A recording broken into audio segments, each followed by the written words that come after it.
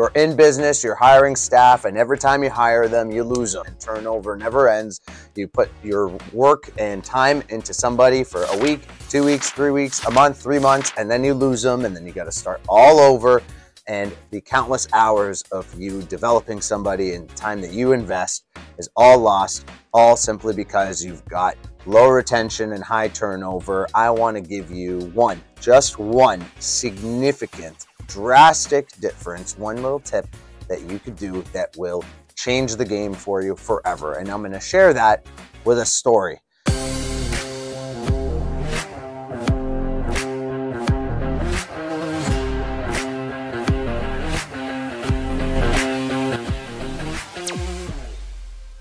A story that's going to be so relatable with everybody. It's just one thing and one thing only you have to do. So I want you to imagine you're throwing a house party.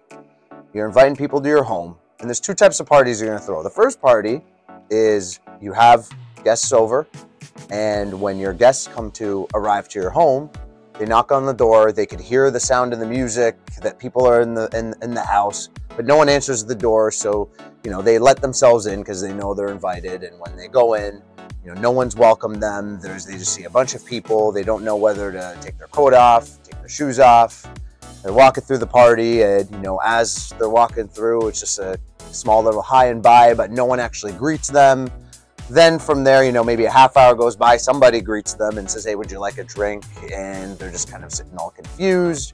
And even imagine yourself, forget you being the host of the party, imagine you being the one going to that party where it just wasn't welcoming. Versus if you came over to my house for a party, I'm going to make sure that I always have the door open so I can see who's coming in. And right away, I'm going to come and greet you and welcome you, ask you to, let me take your jacket. I'm going to bring you into the party, offer you a drink. I'm going to then introduce you to some people and, make a common introduction, make you comfortable. If you've come with your spouse, make your spouse extremely comfortable and show you around the whole place so that way you know exactly where you are, what you could do, all the fun stuff that we're doing, and just enjoy your time and make you comfortable. That alone is a scenario that we've all experienced. We've all been to really weird parties where we weren't comfortable and we just left, and we've been to great parties where we never want to leave. That right there, my friends, is the same exact series of emotions that someone takes on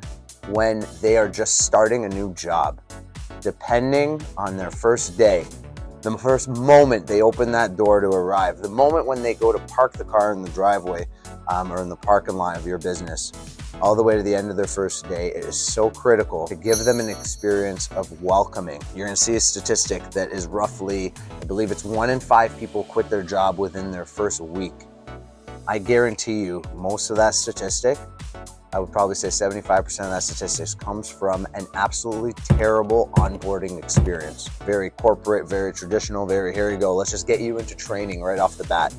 And nothing was welcoming. So with that, I'm going to give you a couple of tips of things you could do when your first person is starting, any employee for whatever range. This could be applied for a $15 an hour employee to a $200,000 a year employee. These few little things that you have to do will be so critical. A is a welcoming text or email before they're coming in with a couple of instructions saying when you park, this is where you park. When you come in, this is who you're going to be asking for. This is where we're going to meet you. So that way, the feeling of wonder of what's next, where do I go, is out of it. You want to take out the element of confusion. So step one, a day before, instructional email or text message to go to them. So that way they know what they're getting through. Second is when they meet that designated person, that person is so welcoming, maybe throw in a nice little gift, maybe a little gift card, something to welcome them. It doesn't have to be anything too extravagant, but something to say, hey, welcome to the team. We're happy to have you. Then a nice little walkthrough for maybe 20 minutes, half hour, show them the whole facility, however long it takes, show them around. And throughout that walkthrough, what I'd like you to do, which is very important, is introduce them to people. Depending on the size of the company, what I'd actually recommend what you do is you plan this ahead of time. You should plan for at least one person, and that person has to be somebody that your new employee will be working with a lot. You need to let that existing employee know that, hey, we have a new hire and I'd like you to be their mentor, someone that they could speak with, be comfortable with, etc. on their first few weeks here. So that way, Everybody who's an employee, you know, not every time they want to bother their boss. They almost feel like they just want to stay focused on their job to impress their boss. So you want someone who's they're working with to be their colleague, their partner in crime. So by pre-emphasizing that, by having a designated person prepared for that, that is a huge, huge factor. So now as you do your walkthrough and you introduce that new employee to their sidekick, so we call it, you know, now they're feeling welcome. They feel like they have the resources. Now they feel comfortable. And now when they go home on their very first day of work, they can go home to their spouse and say, I had a great day at work. Everyone was so nice. Everybody was so welcoming. I didn't feel confused. It was actually so well organized and so well orchestrated. So when I have those emotions as a new employee, I am absolutely, why would I ever want to leave the company? I'm so impressed from the minute I got there to the minute I left the first day that now I personally want to work really hard because I'm really enjoying this, and I'm very fortunate that I got this job.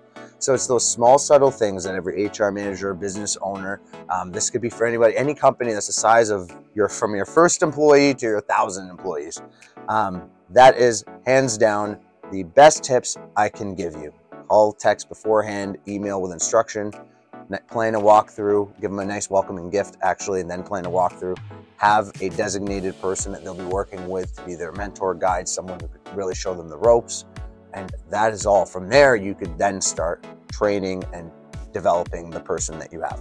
Hey, thanks for watching our content. Listen, if you're running a business and you're struggling to find staff, I want to introduce myself. My name is Saab. I own CPG Recruitment, and I help companies across North America find the people that they need to find. Listen, a great business cannot be built unless you've got great people. You and I both understand that having the right people on your team is so important, and that's where I can come in and help you. So listen, I want you to shoot me a text message. Here's my direct cell phone.